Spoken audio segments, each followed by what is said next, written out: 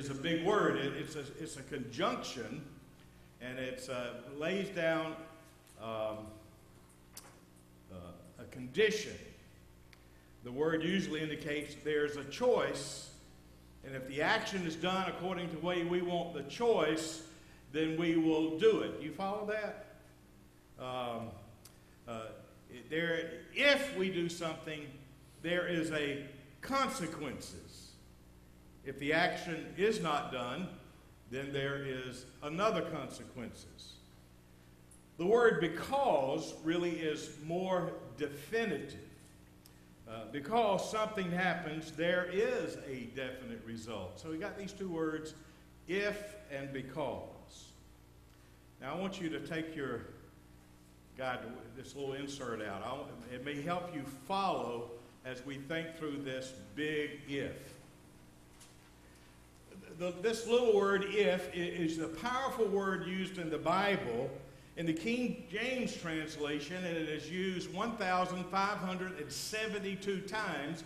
And in the New International Version, due to the translation differences, it's used 1,758 times.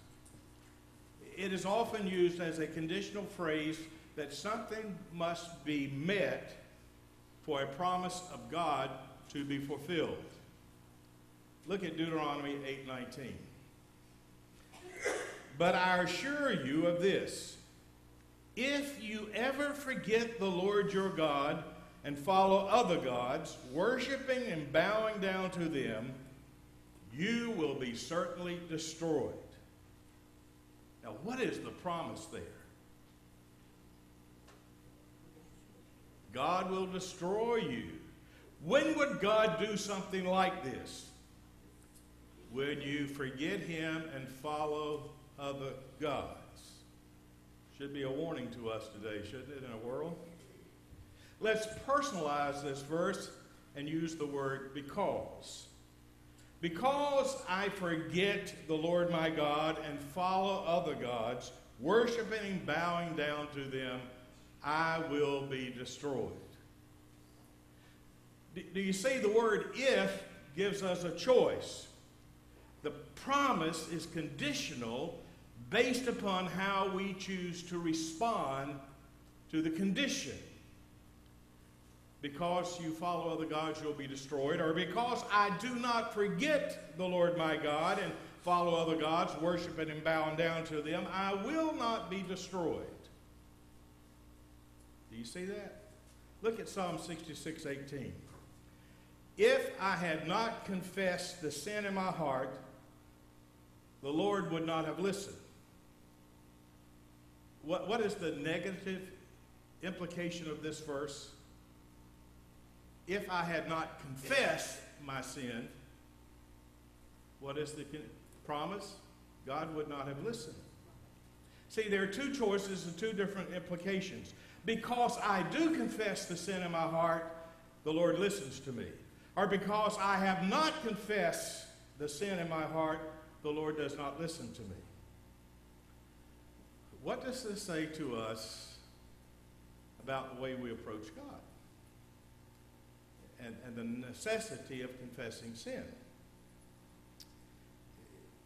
In this psalm, the indication is, the psalmist indicates that he really confessed his sins. I mean, listen to the context of this verse. Come and listen, all you who fear God, and I will tell you what he did for me. I cried out to him for help, praising him as I spoke. If I had not confessed my sin in my heart, the Lord would not have listened. But God did listen. He paid attention to my prayer. Praise God who did not ignore my prayer or withdraw his unfailing love for me. The indication is there in this context that he did confess his sin. Look at Romans 10:9. If you confess with your mouth that Jesus is Lord and believe in your heart that God raised him from the dead, you will be saved. And you put the word because in there. Because I have confessed with my mouth that Jesus is Lord and believe in my heart that God raised him from the dead, I am saved. Or because I have not confessed him with my mouth that Jesus is Lord and do not believe in my heart that God raised him from the dead, I am not saved. Now, are you beginning to see the importance of this little word that really is a big word, if? More often than not, that when you read the Bible, if indicates that you and I have a choice.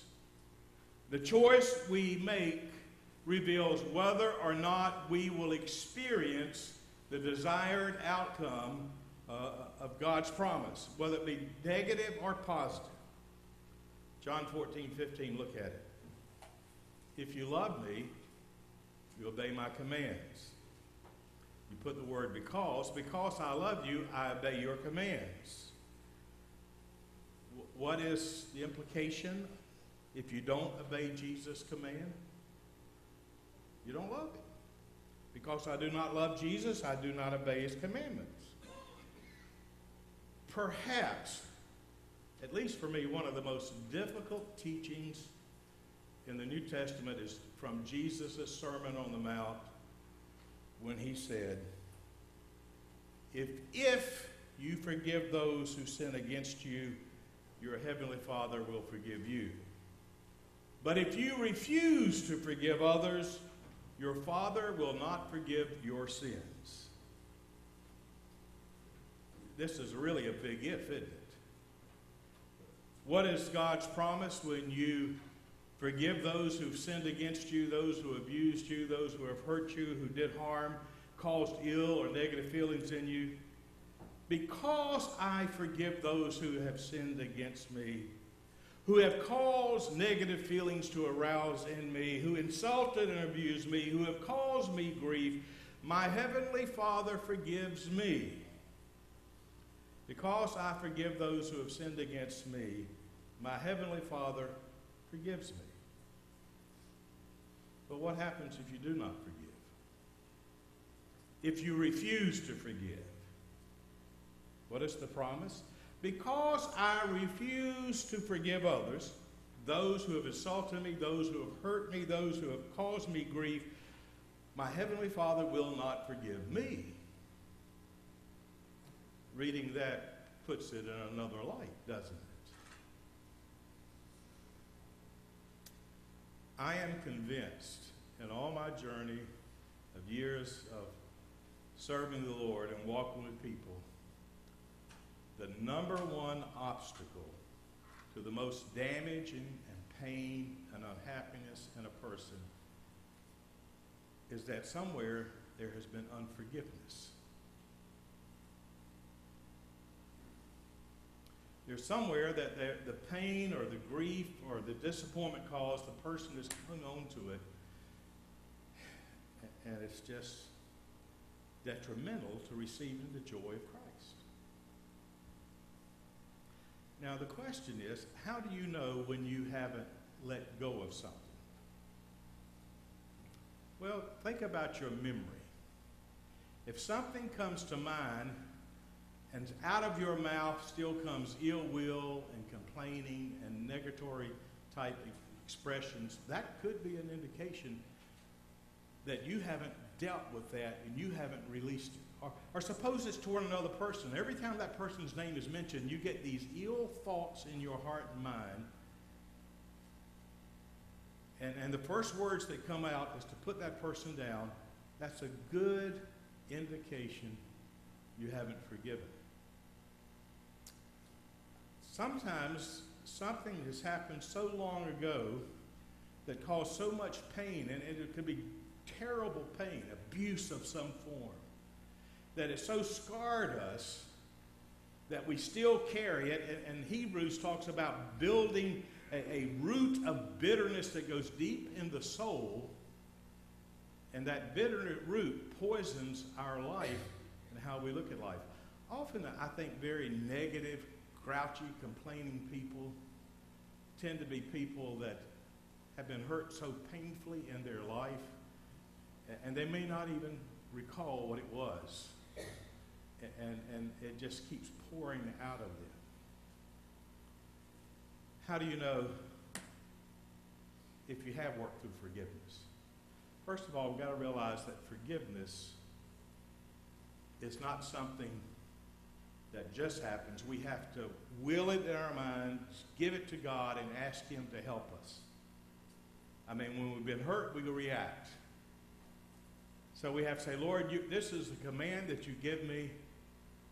I want to work through it. Help me forgive that person. Sometimes it's a process. And how do you know if you're working through the process? Well, it could be when that subject is mentioned, you can still remember it, but the pain and the bitterness is not there. You got that? Or it could be if it's toward another person, that you see this other person and you're free to be yourself. 25 years ago, I had to work through a real painful experience in the life of the church. And in my opinion, the root cause was somebody who acted very un-Christ-like. That's my judgment. And I had to ask God to really help me to forgive. And whenever it came up, Lord, you got to help me. And there was a time if I saw this person coming down the street, you know what I would do? I'd go the other way. Now, who was controlling whom? And then one day, at the door of the hospital in Dunn, I saw the person. I walked up, shook his hands. I had no bitter feelings, and I accepted him where he was. And after that, I looked and said, Lord, thank you. That is a milestone. Now, how many of us want to experience God's forgiveness? Most difficult thing to do. And yet, Jesus never commanded us to do something he didn't do himself. Remember the scene on the cross? Beaten, scarred, people ridiculing them, cheering that he was being crucified. And what did he pray? Father, forgive them. They know not what they're doing. Who won? Who won? Yeah.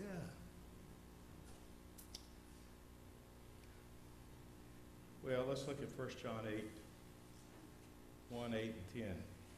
If we claim we have no sin, we're only fooling ourselves and not living in the truth.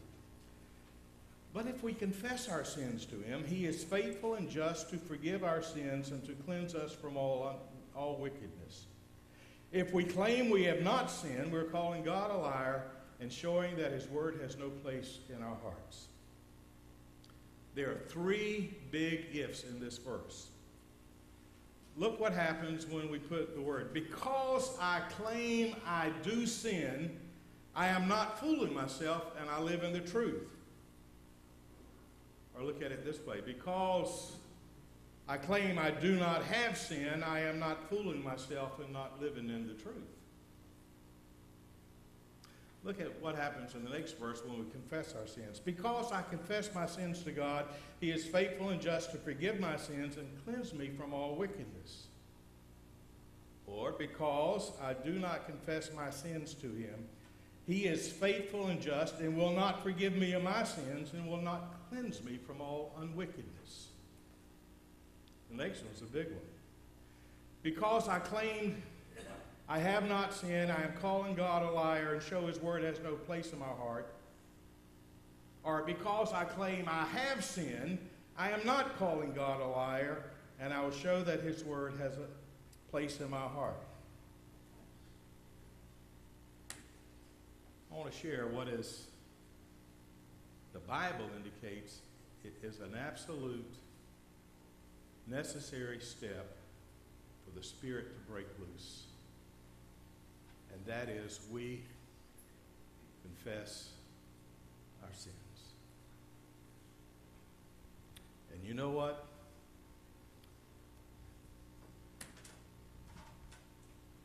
Most of us never confess any sin. Isn't that true? I want you to listen to a verse from Romans 6:23. For the wages of sin is death, but the gift of God is eternal life. I want you to know it doesn't say the wage of sin is death. This is spiritual death. It's the wages. It's the accumulative effect of repeating the sin over and over again that eventually there's going to be a spiritual death. And the only way to avoid that is to be caught up on confessing our sins. Because if we confess, He is faithful to forgive us. And here's what I think happens in the church. James says, but each person is tempted when they are dragged away by their own evil desires and enticed. And then after desire has conceived, it gives birth to sin. And sin, when it's full grown, gives birth to death. Now, how do we in the church, how could we be prone to giving way to sin that leads to death? Let's take something very basic. Gossip. You know, most gossips never know they're sinning. Do you know that? They don't mind sharing things with other people. But it is a sin in the Bible, isn't it? Doesn't Scripture very clearly say gossip is a sin when we pass on tales about other people, particularly negative tales? And what happens is we start doing it, and we do it so much we become hardened, and we do not even realize we're sinning. And there's a death spiritually in our life where the love of Christ cannot flow in and through our life as it needs to be. Do you understand that? Can you grab your heart and mind around that? It's not that we do major sins. It's that we don't see the little sins that we do. Selfishness. I had to call Joyce between services this morning because I was so convicted. Yesterday I sinned against her.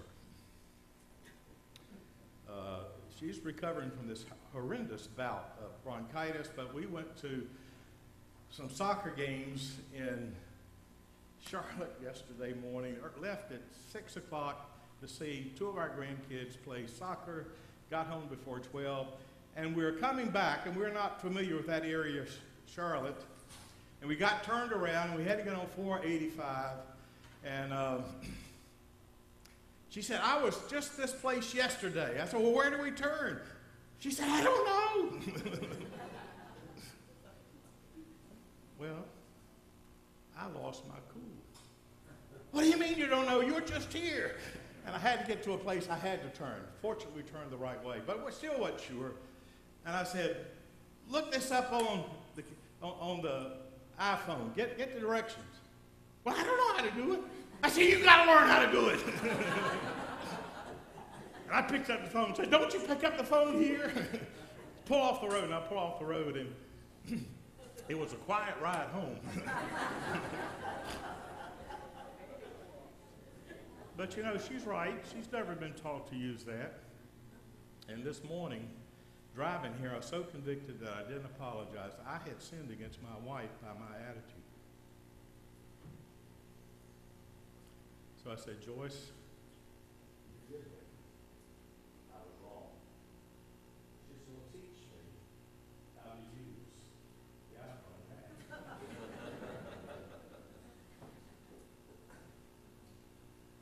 I shared this because could it be the reason the church is not as powerful as God wants us to be in the community? Is there so many little things that we do that are pure sin, that hurt other people? We think we're justified, and we never confess them. And the more we repeat them, the more our heart gets hardened. Maybe one of the sins of the church is that we have forgot that God calls us together for a mission, and we become self-centered and think what we want to receive from the church. The service service has got to be the way I want it. The music's got to be the way I want it. The sermon's got to be the way I want it. I want the temper's got to be the way I want it. That we become sort of self-centered what we want to get out of the church, that we forgot God calls us to be a people on mission. And the very existence of any church in any community is to be a lighthouse to the world for people who are not there. Maybe one of our subtle sins is we say, I can't witness. I will witness if the conditions are right. I'll invite my neighbor to church if I have time. And maybe one of the real weaknesses among us as God's people is we live as though we have no sin because we don't confess any. We never examine our life. We never look at where is God. We don't pray what David prayed. Search my heart, O God, and see if there's any wicked way in me. And slowly, the wages accumulate, those little things accumulate till we become deaf to the voice of God and we don't hear God anymore. I need a Savior. Do you need a Savior? There's no way I can atone. When we see these songs and blood and things, I think, wow, there's cleansing. And what a promise. If I confess my sins, He is faithful and just and will forgive me. If I confess it, that means I got to own something. That means I'm trying to become more like Christ. When I say, Lord, I don't think this is the way you want me to live, I confess it to you, and Jesus said, I love you. When was the last time you confessed a sin to God? 2 Chronicles 7:14. If my people who are called by my name will humble themselves and seek my face and turn from their wicked ways, then I will hear from heaven and heal their land. Very powerful. When we use that, we say those people need to turn from their wicked ways. He said, if my people. It takes a humble person to seek the face of God, to want all that God wants to pour in his heart. And when wickedness is real, to turn from them, to repent and turn, then I will hear and heal. There's another scripture in James that's parallel to this. He says, confess your sins one to another and be healed. Isn't that interesting? There is something therapeutic, something powerful that happens when we own the ugliness or the bruises or the disappointments in our life and give it to God, that He brings healing. But if we keep them hidden in, it becomes wages that are accumulated over and over again, that so suddenly it leads to spiritual death. You want to see revival break out in Lillington? Do you? Would you really like to see the power of God and people being brought to Christ? And it starts with us. If I confess, it's a big if. Lord, I confess. How often do you take a bath? Once a year? Why do you take a bath? Sometimes you're really dirty, and sometimes you just sort of smell bad. Well, most Christians are not really dirty. We just smell bad to unchurched people. Because these little sins blocks their view of Christ in us. So I'm going to invite you to do what I'm going to do. Just for a moment or two. For us to review this past week and see if there's some way I missed the mark, some attitude that I've had, some resentment I hold. I want to give it to God and confess it, so that God can do His cleansing work. Can we do that? Let's pray here.